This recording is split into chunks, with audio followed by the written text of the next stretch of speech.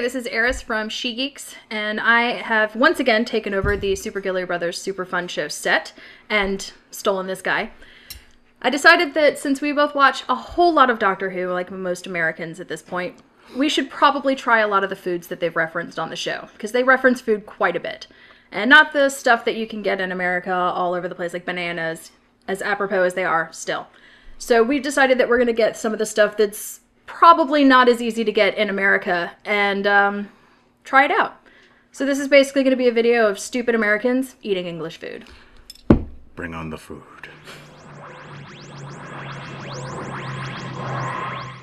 So we decided to start off with a lovely British breakfast, starting with the porridge, which it's referenced mostly in the written Doctor Who novels, but it is kind of sort of referenced in Series 7 in Nightmare in Silver with the Emperor who goes by Porridge in Hedrick's World of Wonders. And one of the things that it was specifically referenced in the novels that I thought was really interesting was the Fifth Doctor specifically made a note that he preferred his porridge with salt as opposed to sugar. So we'll be doing that. Yay. Yay! After that, we have some lovely beans on toast, which is from Series 1 of The New Who with Doctor number 9. He tells Rose, specifically in the first episode, go and have your lovely beans on toast, essentially telling her, get out of here, you're done. I don't need you anymore. We're following it up with an omelet with ham and cheese and mayo that the 11th Doctor made for Craig in The Lodger in Series 5. That Craig apparently thought it was the most wonderful thing that he ever ate. I'm kind of going, it's probably going to be good. Okay. But we'll see. Yeah. Let's start with the porridge. The omelet scares me, I'm not going to lie. How much? Okay, whatever. You just salt it. Okay. The dog does not want salted porridge. You ready? Yep. Let's go. Okay. Oh, God. The consistency's fun. Oh, this is... Oh. That's no. not oatmeal. That is not oatmeal. Oh. All right. Oh, that's terrible. It's like eating drywall. With salt, that's actually not that bad. Okay. At first, it's miserable. But actually, I mean, I could... You're just going to keep going? Okay. I could eat more of this. I'm eating spackle.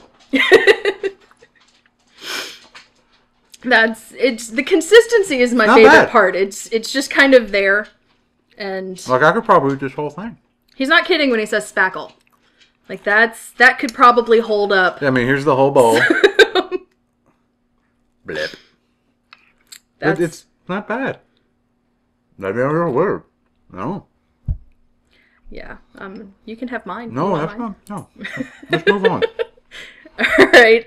So next we have beans on toast, which I'm hoping is better than that.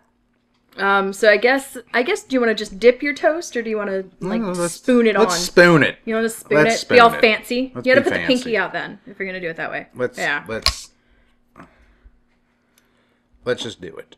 Let's just go for it. Here, don't fall off, beans. There we go. Your beans are not cooperating. Pinky's out. I'm not sure how I feel about this. I'm not a huge fan of beans to begin with, just in general. So I'm really not sure how I feel about this, but... Okay. All right, here Just goes. going for it. Yeah.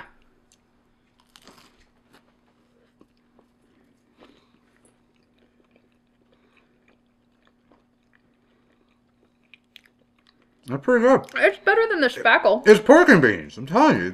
I could totally eat that whole bowl. Yeah, it's really not that bad. I like it. It's actually pretty good. There's something about the toast that Actually, adds to the flavor. I don't know. I think I'd actually just rather eat the beans. Really? Yeah. I don't know. I think the toast adds to it. Well, just have some beans. Yeah, it's pork and beans. It's flat out pork and beans. Is it? Yeah. Without the pork? Yeah.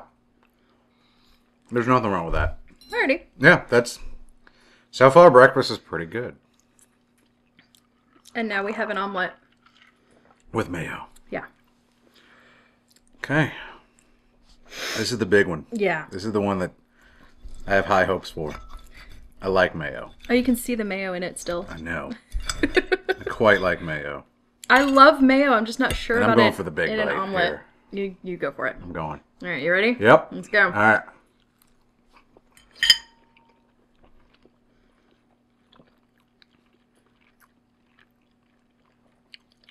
That's really That's good. really good. That's really, really good. I did not think that was going to be delicious. Man, and that is delicious. That is amazing. All right, seriously, put mayo in your Do it. omelets from now on. How much That did is y'all put in? a pretty good bit. Because I think actually I could go for more. Yeah, that's Really, really good. Surprisingly, really, really good. Like I'm about to fight you for that. That's really good. That's crazy good. I need more. That's delicious. It's insane. It shouldn't be. Everything about it should be horribly, horribly wrong. Like the mayo should have just ruined this omelet, and it didn't. It's so good. I really like that. Yeah. From now on, mayo in every omelet. Yeah, absolutely. Absolutely. People in the restaurants are going to look at us like we're completely insane. Yeah. Because every time I go to like an IHOP or something and I order an omelet, I'm going to ask them to put mayonnaise in it. That's so good. Because that's really, really surprisingly At what good. step did you mayo?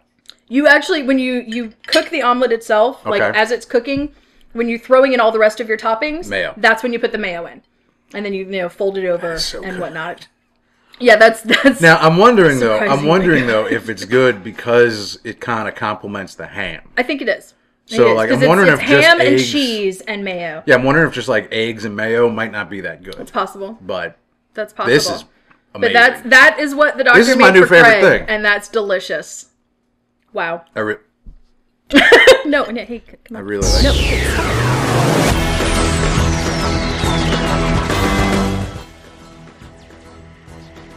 One of the more iconic Oh, yeah. food combinations.